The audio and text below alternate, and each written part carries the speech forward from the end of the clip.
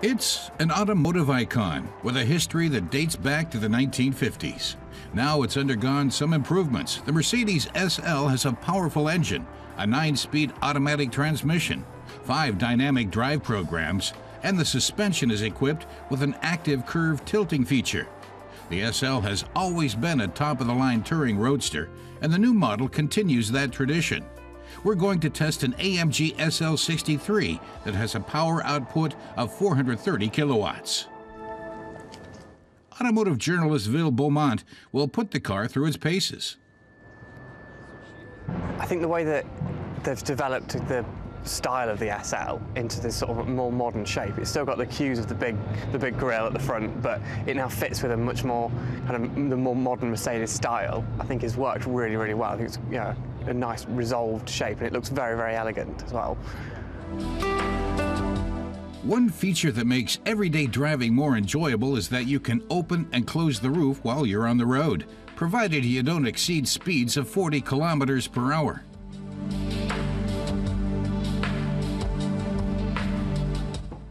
When you open the trunk, the folding deck pops up automatically, and the partition in the luggage compartment slides back. All of this makes it easier to load and unload your gear.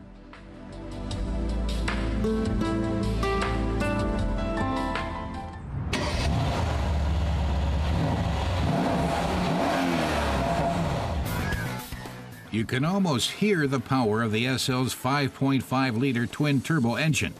Our test car made it from a standing start to 100 kilometers per hour in just 4.1 seconds. The SL's automatic speed limiter kicks in at 250 kilometers per hour, but you can boost that to 300 with the AMG driver's package. The SL comes equipped with sport and comfort mode options. The car feels really stable, both on the open road and in curves. Will says it was a pleasure to drive, particularly out in the countryside. Really, really nice roads, fantastic scenery, and some sort of like lovely sort of switchbacks and hairpin bends, and some really great fast corners as well. Some sweeping corners too. Some of the sweet, the longer corners where you could really feel the curve tilt as well, which was really nice to sort of, you could understand how that worked a little bit better through some of the quicker corners. The SL glides through curves as though the car was on rails, but Will did have a bit of a problem with the SL steering. I think the steering can feel a little bit odd. There's a little bit of vagueness sort of from the front end when you're particularly sort of around the dead ahead position. But once you're sort of moving, the rest of the car is sort of very well resolved with the steering, so that even though the steering, you don't feel an awful lot, it feels very, it's in tune with the rest of the car to an extent, so you can get some feedback through all the other elements, through the seat and through the suspension. The SL's interior is pure luxury, including the leather steering wheel cover.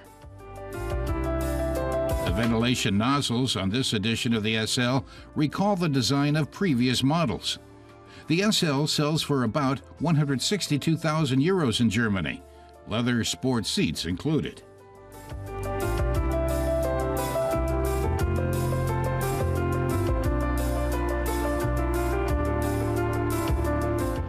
The SL comes with 5 drive select modes. You can switch from one to the other depending on personal taste and road conditions. All in all, Will says the new and improved Mercedes SL is a lot of fun to drive.